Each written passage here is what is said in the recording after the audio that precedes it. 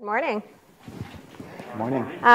So my talk is about Monte Carlo assumptions, not the fun kind of Monte Carlo where you go, the place you go to pretend to be James Bond. The risk isn't that your, bomb pen is not going to actually blow up. I'm looking at the other kind of Monte Carlo, so simulations. And Monte Carlos are a really useful tool to honestly do a lot of different aspects of analyzing the impact of risk. And it's really prominently used in financial planning. So it's used for all sorts of planning decisions regarding how much do I need to save, what asset allocation should I have, how much can I spend. And a whole list of other potential questions can be analyzed using Monte Carlo simulations. It is an absolutely critical tool for many. So let's quickly review some of the assumptions around Monte Carlo, because there are assumptions that go into it. So when you have a Monte Carlo, basically let's just say a very standard Monte Carlo. The user inputs some assumption about the mean and standard deviation of returns, and it will then draw returns from a normal distribution. Right? And here's just an example of one run of a Monte Carlo. That's my normal distribution there in the darker blue. And then for one run, you're not going to get something that looks really normal, but you're drawing a bunch of returns, simulating out the growth of wealth for however long you want. But then as you run more and more simulations, you start to find your return distribution starts to look pretty normal. So this is just after 30 runs. We've now have 30 different portfolio outcomes. And the goal here is to, in this particular case, is to get a distribution of portfolio values here at the end.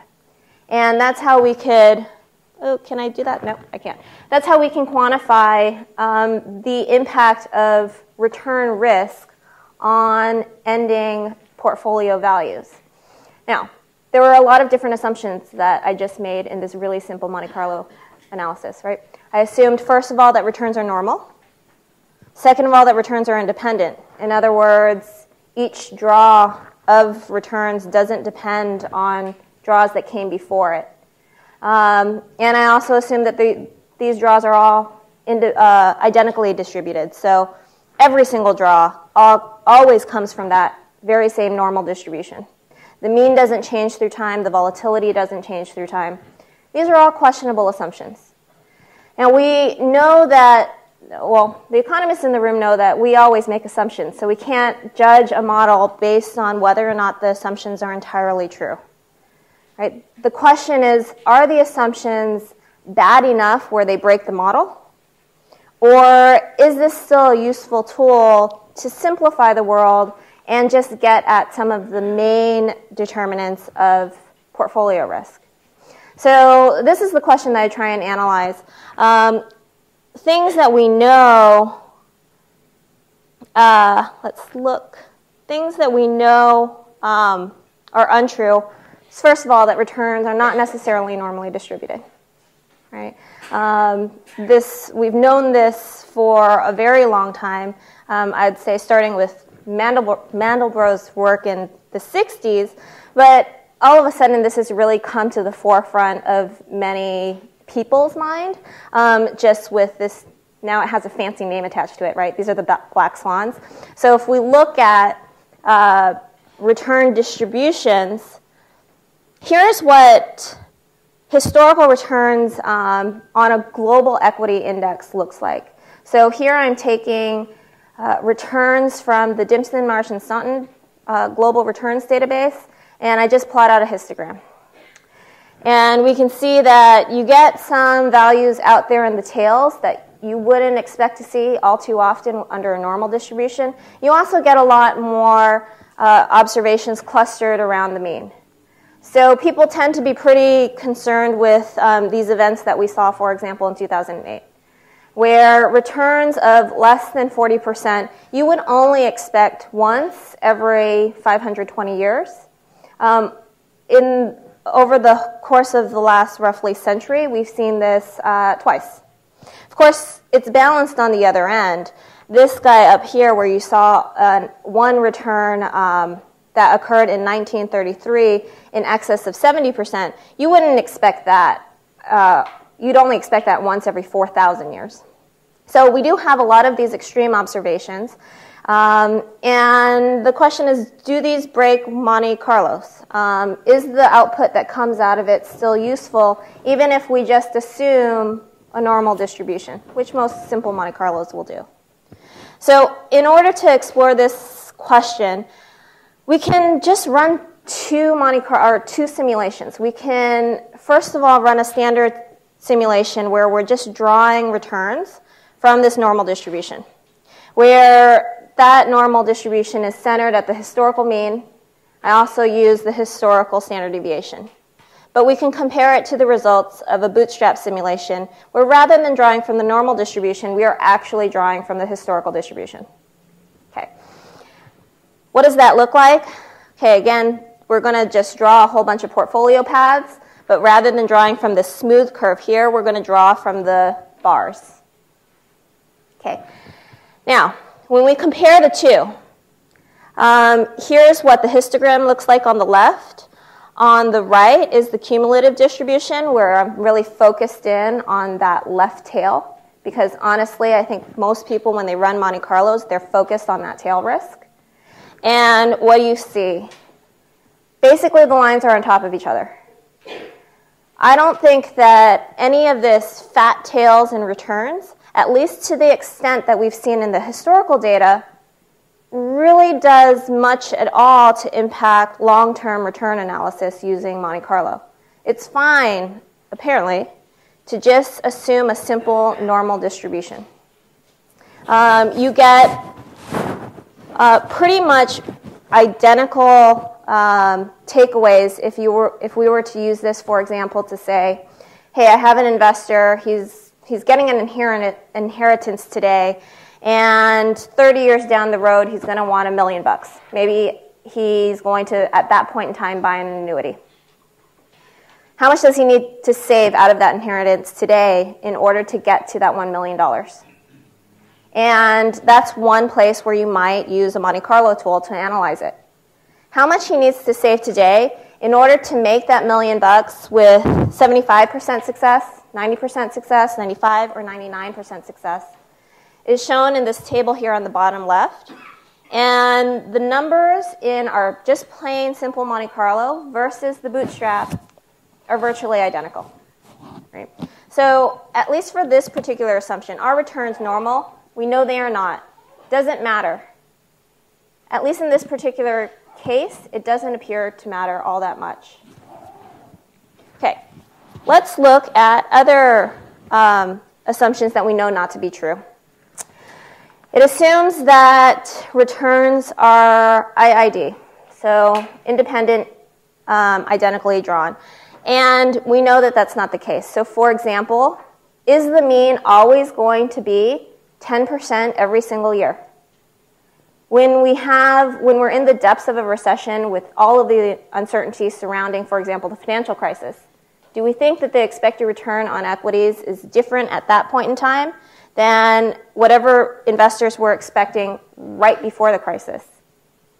Maybe not. There's plenty of evidence that shows that expected returns are time varying. They tend to be the highest at points where economic uncertainty is quite high. So what we analyze here are how have average returns varied over the business cycle? Well, we see it. They tend to be the highest at the bottoms of recessions. So what if we were to try and incorporate some of this time-varying return? Other practitioners might look at this and say, hey, this is mean reversion, right? Do we get some benefits from mean reversion? Or time diversification is another term that's often used. Now, how I try to analyze the impact of this is rather than bootstrapping 1-year returns from the historical data, I bootstrap 10-year returns. In other words, I pick a random year and then I follow that return for 10 years. I do that 3 times in order to build out the path for a portfolio for 30 years. My hope is that by drawing a 10-year return, I can capture any kind of mean reversion, any kind of time series correlation that might exist over a 10-year horizon. Let's look at the results. Okay, so what we'd expect if there was meaningful mean reversion is that the range of outcomes would become more narrow relative to an IID case. We do see this a little bit. So the darker blue is the case where my returns are drawn IID. The narrower range is where I'm bootstrapping 10-year returns. It's narrower, but not by a whole lot. So when you look at how much my guy would need to save in order to get $1 million in 30 years, you don't really start to see meaningful differences in the tails unless you're looking at really the very, very tail. So you see that for 99% success, the Monte Carlo would say you need to save about $725,000, whereas if we did this bootstrap of 10 years, you would only need to save $450,000. So that's a pretty meaningful difference.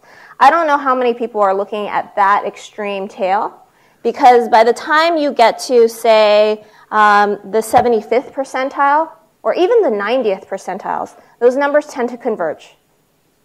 Okay, so most practitioners that I talk to, they're using percentiles around the 80, well, somewhere between the 70 to 80%, where by then you get pretty good convergence, where this idea, this notion that time diversification will save you clearly isn't the case. There's just not enough mean reversion, at least what we've seen in historical data, to be able to significantly reduce the range of long-term results. Okay, so what does matter? What I find that is the most important assumption that we make in Monte Carlo analysis is that we know what the expected returns are. We clearly do not know what the expected returns are. Historically in the US, the equity premium has been about 8%.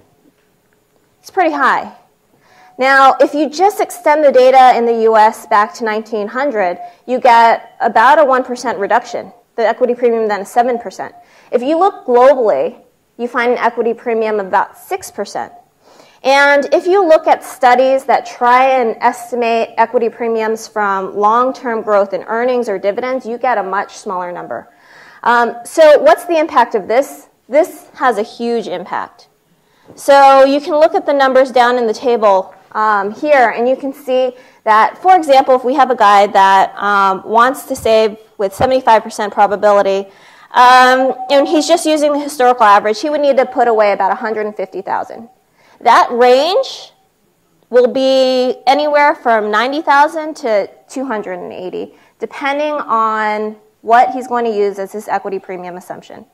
That's a pretty big range. This assumption swamps all others. So what can you do to mitigate the uncertainty regarding expected returns? There's not a whole lot you can do within the framework of a Monte Carlo simulation. There you need to really use tools, for example, dynamic asset allocation strategies, dynamic saving strategies, things that incorporate more information about your return outcomes as you go along. So with that, looks like I'm out of time. Thank you very much.